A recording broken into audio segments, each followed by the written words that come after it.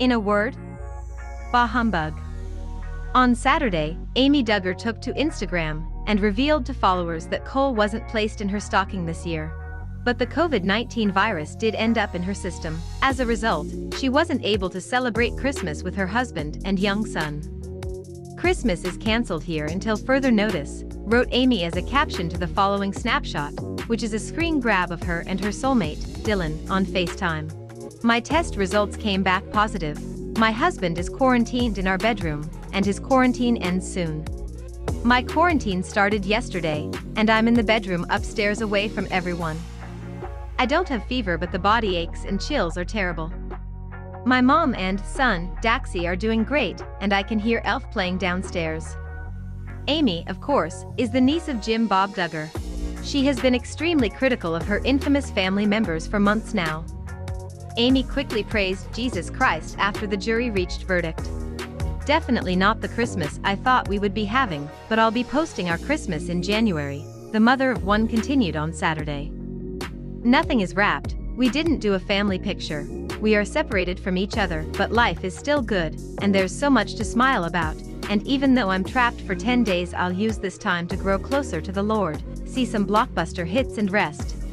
I'm so thankful for Mom for taking care of our little guy, we love you so much. Until we are better, Merry Christmas."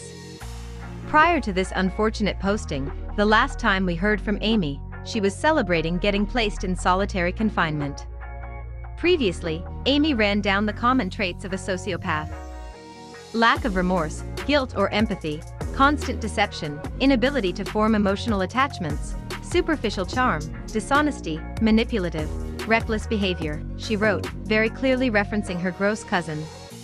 As Amy quarantined late last week, she further explained her developing symptoms in a series of Instagram story videos, emphasizing that she later had a fever and chills. "I just wanted to say have a Merry Christmas, and I pray that it's a peaceful one and a healthy one for you and your family," the Arkansas native concluded via a video at the time.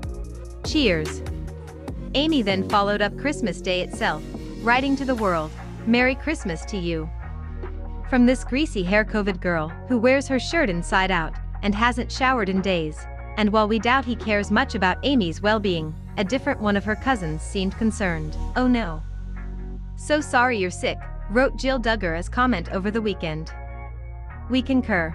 Hang in there, Amy.